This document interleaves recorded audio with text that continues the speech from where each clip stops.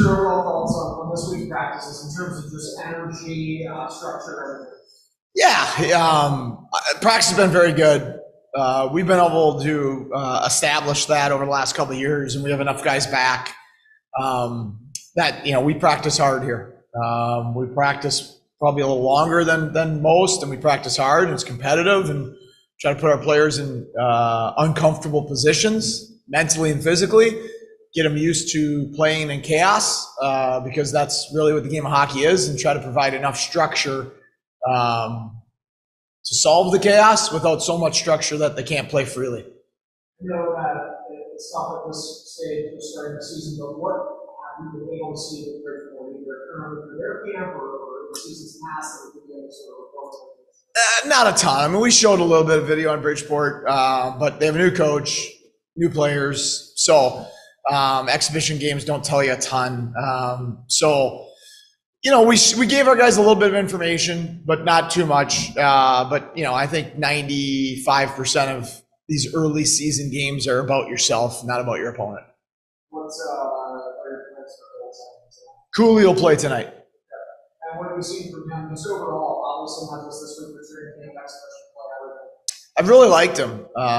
As advertised, when we're exploring free agents, we do a lot of work collectively. Obviously, Jeremiah Crow is our head pro scout, so it starts with him, Jason Kermanos, and then into the management group. But a lot of times I'll do research as well for Jason, if in terms of character and work ethic and things like that. If there's guys I know that have played with people, and every time I called anybody on Devin Cooley, it was always elite work ethic, strong competitiveness, practices his tail off every day, and guys like playing in front of goalies like that. So, and like I said, as advertised, he comes every day with a really, really strong work ethic.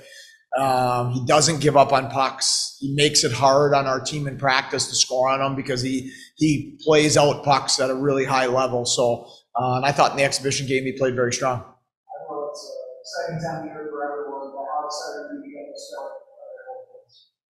Yeah, I'm excited for our group. I guess that to me is the big thing.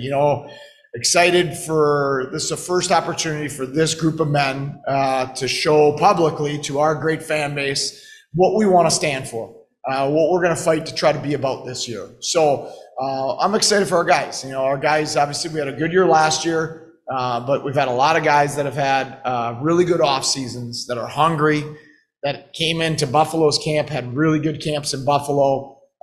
And they're hungry. They're hungry to become a great team again here. They're hungry to try to get further in their career into the NHL. And so I'm excited for our group to take that little first step tonight towards trying to be something that we're proud of. Carl, go ahead. Hello, Coach Carl Jones, Channel 8. Obviously, the last time that you guys played at Blue Cross Arena, it was rocking for the playoffs, right? How excited are you to get back in that atmosphere tonight? I think that we're really fortunate here. The playoffs are another animal, right? As you know, Carl, as you said, from the amazing crowd and energy that we had in the playoffs last year. But throughout the regular season, we're pretty fortunate on Friday or Saturday nights as well. It's going to be a darn good crowd tonight. Won't quite be playoff level, but I'm sure it's probably close to 7,000, give or take. And when you have that kind of crowd, something we talked about in the playoffs last year is you want to bring them into the fight with you. You want to give them reasons to be loud, to be rowdy, to be obnoxious for the other team. And the best ways to do that, right, are hits, being physical, being hard to play against, shots on goal, scoring chances, hopefully goals with that, potentially scrums and fights of things of that nature. Like those things are things that block shots, like those that energize a crowd and bring them into the fight with you. And it also brings your teammates into the fight with you. So, we want to do those things at a high level right away tonight. Gotcha. Appreciate that, Coach. And also, I know you're a forward-thinking guy, but last year you had your best season the organization did since 2004, right? At least in the playoffs. I guess, what did you learn about yourself individually as a coach coming off of a year like that you can use going into this year?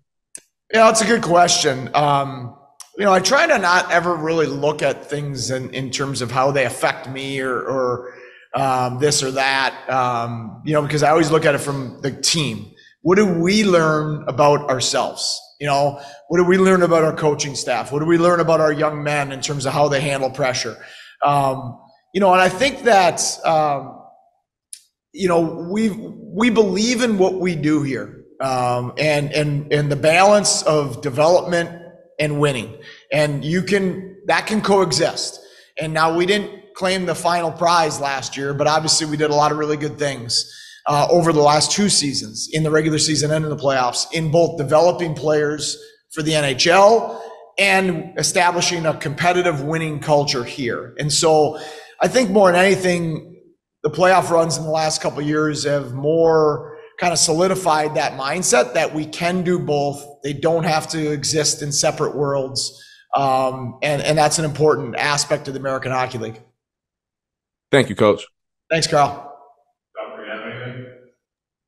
Sure. Since I'm always under the gun to ask something. Hi, Seth. Hi, Duffer. We look at this roster and we talk about it every day. It seems deeper. So assuming that you may agree with that, how challenging is it for you every game trying to, play everybody? I know it's night one, but this seems like it could be a very difficult task. That's a really good question. That's one of the hardest things to do in the American Hockey League. In the NHL, you have a 23-man limit on your roster, and so more often guys are in than out. In the American League, there's not that, and right now, we're very healthy as an organization, which is a really good thing, both in Buffalo and in Rochester. But we've got guys out tonight. We've got 4 forwards out tonight and 2 defensemen out tonight that are really good hockey players, that are potential future NHL players, right? Or guys that have played games in the NHL. So that is difficult. And we spent a lot of time as a staff. I spent a lot of time individually on that this week, making sure that our players understand the situation, making sure that individuals are talked to so they're not left in the dark about what's going on.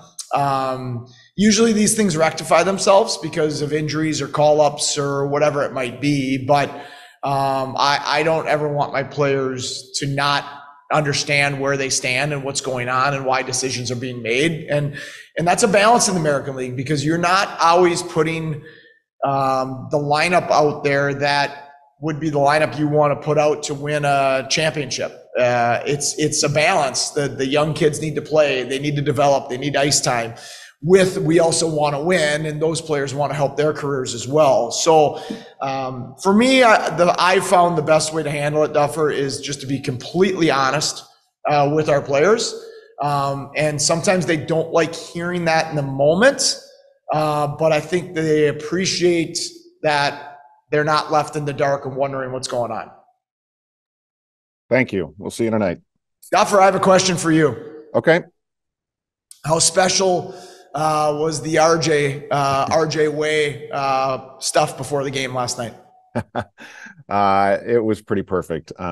Just grateful that, the crowd was huge for that time of day. And I think it was emotionally perfect. Sandra and the family was very grateful, and kudos to the city for making it happen. That's awesome. It was pretty cool to watch. Neat to see up there, and I was curious to get your thoughts on it. So thank you. Thank you.